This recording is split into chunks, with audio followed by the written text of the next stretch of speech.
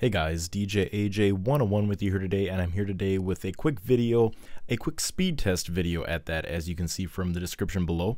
Now, I know a lot of people haven't done this particular speed test, but I just wanted to do it kind of where I live in my area. As you can see, I have a Verizon iPhone 5 and also an AT&T iPhone 5. Now, I'm doing this test specifically to see which network is faster, AT&T's quote-unquote 4G HSPA Plus network or Verizon's 3G network, not their LTE network, just the Verizon 3G.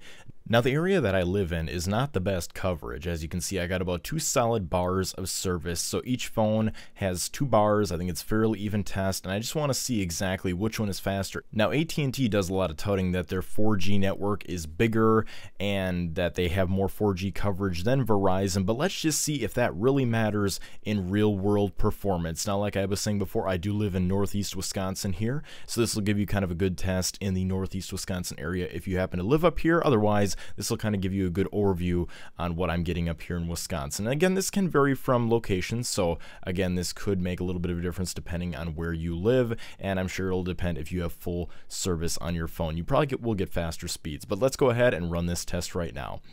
So anyways, just starting off, we're going to start off with the standard speed test application. You can download this on your devices. It is a free app, and of course I have it on my Verizon iPhone 5, and I also have it on this iPhone 5 for AT&T, and I'm just going to go ahead and open it up right now and run the tests for you guys. So we're just going to open it up and see what happens here. Do you want to use a current location? Sure, let's go ahead and do that. Make sure that they find the exact same servers, and we're going to go ahead and begin the test. So the ping times are about the same, 176 to 160. And in this first series of tests, you can see they have about 2 bars each. Again, Verizon's 3G network versus AT&T's HSPA Plus 4G. That's their network that they are branching out over their existing 3G area, for those of you who don't know. And as you can see in the first series of tests here, it looks like that Verizon is a bit faster with 0.97, AT&T 0.34. And of course, Verizon is also faster in the upload as well.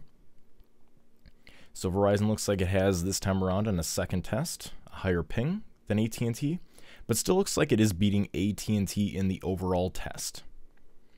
So download is complete, 0.69 versus 0.27. That's not very good, especially when AT&T tells us that they do have a faster 4G network than Verizon's 3G. And again, it looks like Verizon both 0.6 on average, and AT&T 0.27 and 0.3 something, whatever it was overall there.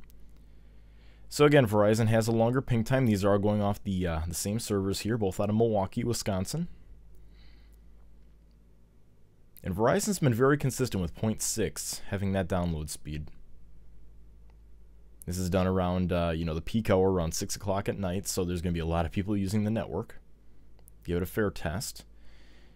And there we go. We have, again, another test that has just run through, and Verizon has just been consistently faster than AT&T. And as you can see right now, AT&T does have 3 bars of service. Again, that has been flickering between 2 and 3. Verizon has had a solid 2 bars of coverage. And again, Verizon has just been that much quicker, just a bit quicker when you look at it. But if you look at it overall, that's definitely quicker than AT&T on all 3 tests. Now, just going over the speed test results one more time here. Again, we are on AT&T's HSPA Plus 4G network.